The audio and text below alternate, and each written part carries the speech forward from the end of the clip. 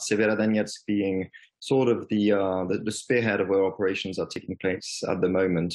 What we see is a form of offense-defense, action-reaction, sort of compelling military advances or attempts at military advances from Russia, and counteroffensives and defense being led by the Ukrainian armed forces resisting the onslaught of Russian advances. So what we see in Sievierodonetsk is also represented in other parts of Donbass.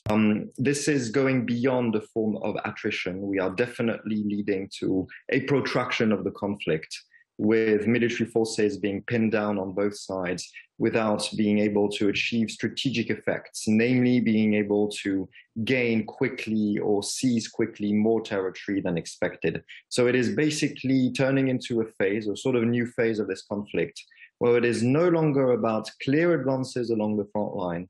It really is about fighting street after street, city after city. Well, right now, it really is about street after street in Sievierodonetsk, for instance. And this is something that is likely to continue for months, specifically in Donbass.